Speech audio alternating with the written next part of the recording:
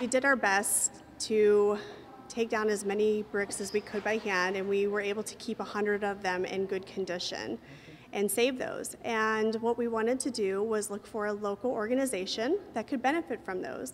So we went and we worked with Councilman Sean Brennan, and we were able to find the Parma Youth Commission and donate those bricks to them for their use. We're hoping to raise between $1,500 and $2,000 for our organization.